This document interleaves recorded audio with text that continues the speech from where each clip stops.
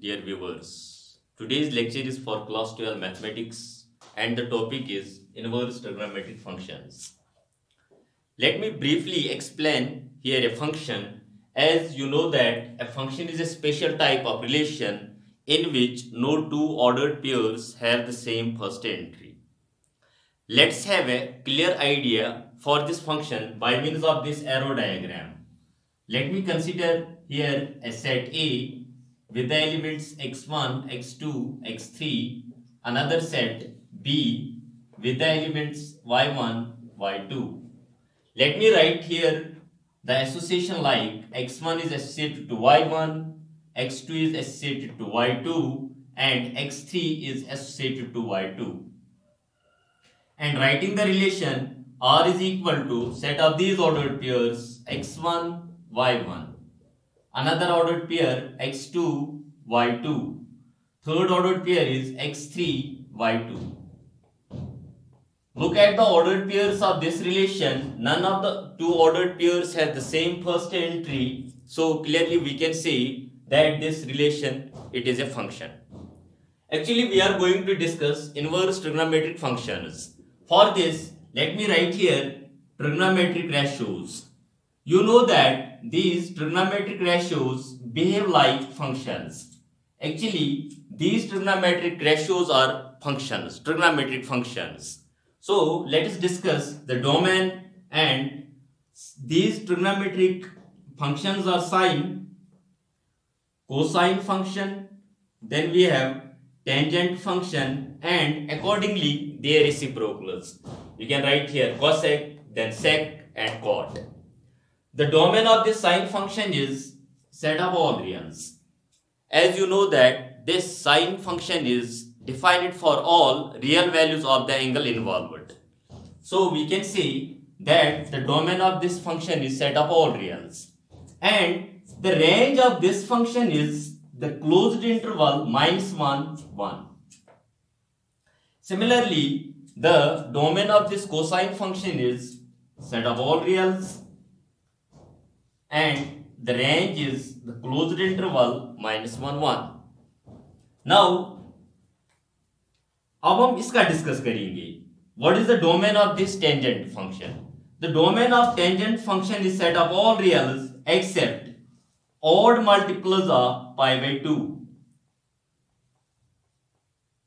Odd multiples of pi by 2 and this n belongs to set of integers and the range of this tangent function is set of all reals. Now the question is why we say that the domain of this tangent function is all reals except odd multiples of pi by 2. Let me write here a tangent function tan theta. We will discuss why we restrict these numbers from the domain of this tangent function. You know that this tan theta, it can be written as sin theta over cos theta. And let us say that theta is equal to 90 degree, pi by 2. So therefore, we can write tan pi by 2, it can be written as sin pi by 2. I am replacing this theta by pi by 2. Similarly, cos of pi by 2.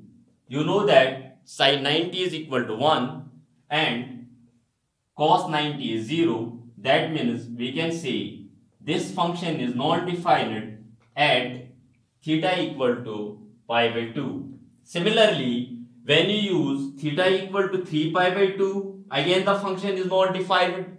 When you use theta equal to 5 pi by 2, the function is not defined. Similarly, for all odd multiples of pi by 2, tan theta is not defined.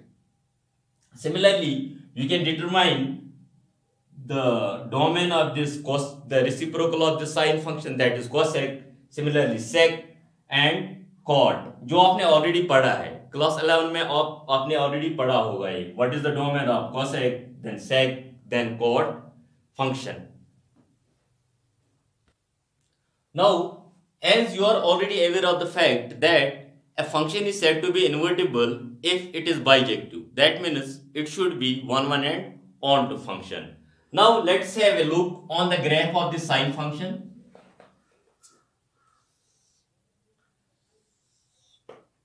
it is 0. This is quadrant number 1, pi by 2. It is pi. Then we have 3 pi by 2. This is 2 pi. These are the negative angles, minus pi by 2. This is minus pi, and so on. Draw the graph of this sine function. You know this, the curve will be like this. The highest value is 1. Then it decreases from 1 to 0 at pi. Further decreases from 0 to minus 1. And in fourth quadrant, it increases from minus 1 to 0. Similarly, if the angle is negative, graph will be like this. Right? Now let us discuss whether is it possible to determine the inverse of a sine function. Look at the graph of this function, or simply we can draw here an arrow diagram to check whether this sine function is 1, 1 or not. Let us say it is set x and set y. Let me start with these angles. Minus pi by 2, it is 0, it is pi by 2, then we have pi, we have 3 pi by 2, then 2 pi. And here the angles are minus 1, 0, minus 1, and all real numbers from this minus 1 to 1. So when you put theta equal to minus pi by 2, the value will be minus 1. So minus 1 by pi by 2 is associated to minus 1. Similarly, sine 0 is equal to 0. Association will be like this. Pi by 2, sine of pi by 2 is equal to 1. Association is like this. Sine pi is equal to 0. Association is like this. Sine 3 pi by 2 is equal to minus 1. Association is like this. Sine 2 pi is equal to 0. Association is like this. That means that this arrow diagram clearly shows that this sine function is not 1, 1. Clearly it is 1, 2, because every element of this set, this codomain, will possess the pre-image in this domain. So if this sine function is not 1, 1, so how can we determine the inverse of this sine function? In this domain, the set of real numbers, sine function is not invertible. Let's have a look on the graph of this function. If you go for a horizontal line test, the line intersects the graph at 2 points, so we can say that this sine function is not 1, 1. Or in other words, let me substitute here two values for this x, x1 and x2. x1 and x2, that means I am substituting two different values for this x, and this will clearly indicate f of x1 and this indicates f of x2. That means on substituting two different values for this x, we are getting the same values for this f of x. That means f of x1 equals f of x2. So we can say that this sine function is not invertible in its domain. तो inverse निकालने के लिए हम क्या करेंगे? What is the procedure to get the inverse of this sine function? We will do one thing. We will restrict the domain. Of this sine function. Look here. If you consider a function f from x to y and the function is 1, 1 onto function. 1, 1 onto function. Then there exists some another function g from y to x. यहाँ पे हम लिखेंगे such that f of x equals y and the function is 1, 1 onto. If the function is 1, 1 onto, that means the function is clearly invertible function. Let us say that f is a function from x to y such that f of x equals y. Then there exists some another function g from y to x, which implies such that g of y is equal to x. In the same, I will denote this g by f inverse. That means if f is a function from x to y, that means f of x equals y. This implies that f of inverse f inverse of y is equal to x. That is, we say that f is an invertible function. In the same way, we will determine the inverse of this sine function. We will do one thing. We will restrict the domain of this sine function.